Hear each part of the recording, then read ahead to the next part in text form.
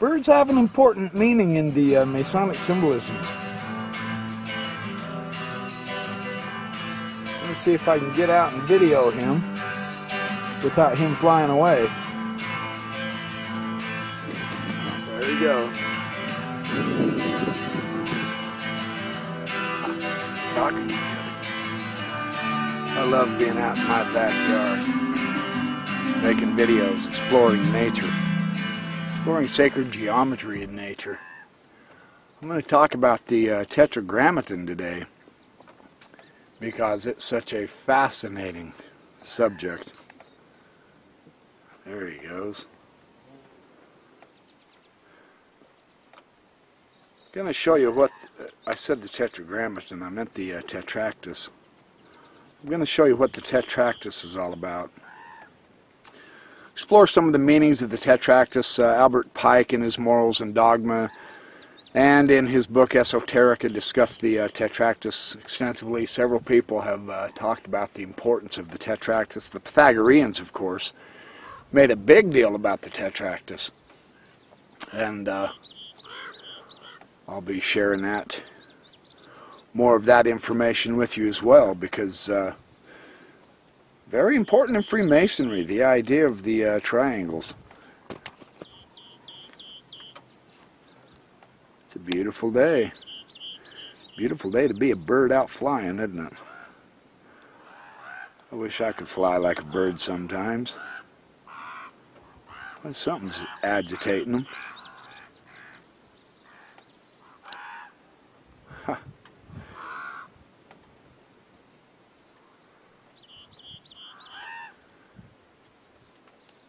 Well, anyway, I don't want this video to go to the birds, even though it probably could and should.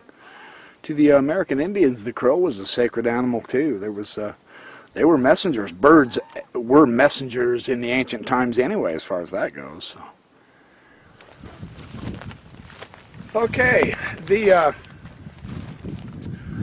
Tetractys is the triangle of 10 dots. Michael Schneider, in his book, The Beginner's Guide to the Universe, has some very interesting points to say about the Tetractys. And Albert Pike, as well, discussed the Tetractys in relation to Freemasonry. That is the Tetractys. Within the Tetractys are all of the various shapes of sacred geometry can be found, utilized, and understood within the Tetractys. And Schneider shows the idea. The ancients had this principle, this idea of the four elements: earth, air, wind, and fire. And this morning I'm feeling the wind while I'm on the earth, and I've brought my water, so all I need to do is make a campfire and I'd have the four elements. But they didn't symbolize, they didn't understand these four elements as the earth four elements exclusively. There was a philosophy behind this. The theme in the Tetractys that is so interesting is how it you can see the various figures, the cube, the octahedron, the tetrahedron, etc., can be formed within the premise of the Tetractys. And the idea of the various elements being discovered and associated with earth, air, wind, fire, heaven, so on and so forth. The Pythagoreans first explored the simple arithmetic and geometry of the Tetractys using dark and light stones. What they did is they used the 1 plus, you can see this over here, 1 plus 9 is 10. They would put the white dot in the middle. It gives you 10 in the Tetractys. The number 10, of course, is the event horizon beyond the horizon. You have the numbers 1, 2, 3, 4, 5, 6, 7, 8, 9. At 10, they begin to repeat over. 1 and 0 is 10. 1 and 1 is 11. 1 and 2 is 12 and all. So 10 was considered the threshold, a very, very important number the decad. And the decad was found in numerous forms, and of course it's through the geometry of nature. That's why I love coming out in my backyard, so to speak, out into the world, because it is from nature that we got our geometric knowledge of things.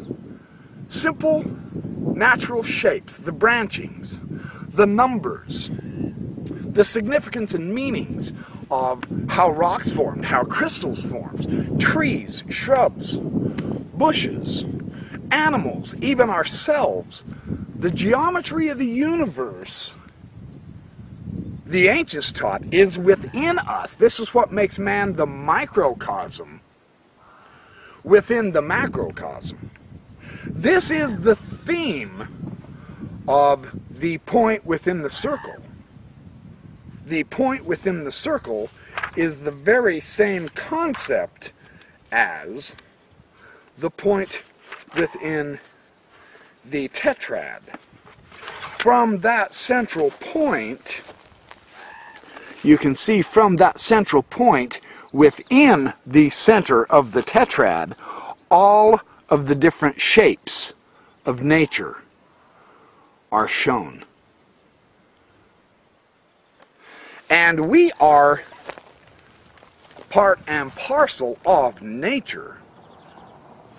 One of the fascinating depictions of the Tetractys, one of the important points, is that by studying the Tetractys, the ancient mathematicians noticed that 10 is the unique and only triangular number among the infinitely many that is a sum of consecutive odd square numbers. 1 plus 9 equals 10. And Schneider shows this. A triangular number is 1 is the first triangular number, then 3 because you can shape a triangle with it, then 6 because you can shape a triangle with it, and then 10. And the 10 was important to him because, of course, the theme of 10 in the Tetractys is the combination of the point, line, surface, solid with the earth, air, wind, and water, or fire and water. So this idea of a physical geometrical shape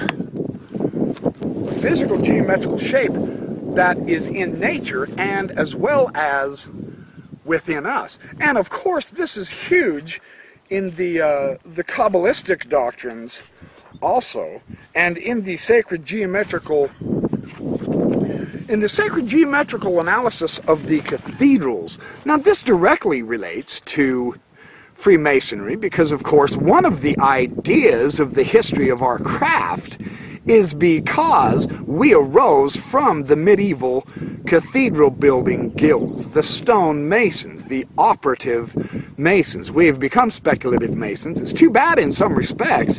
I mean, how would it be to be able to build something so magnificent as the cathedrals in Europe? There's some of the wonderful geometry directly from nature that are applied to the cathedral shapes which we have built, mankind. So it's really interesting to, and then of course, one of the wonderful pictures. Here's the principle, here's the idea. Man as a microcosm, a miniature universe. The geometry within us overlaid with the geometry of our huge buildings, which we have taken from nature, the sacred geometrical aspects from nature, which of course is the geometry of the universe. Each one of the chakra energy systems within mankind is a miniature universe. The idea is we have the lower chakras. As we meditate and become more spiritual, we move up that chakra line. The idea of the cathedrals is to get us to look heavenward, to open the third eye, to open our consciousnesses, to enhance our spirituality, to put us in touch with the grand cosmos. because this is actually the context where we live.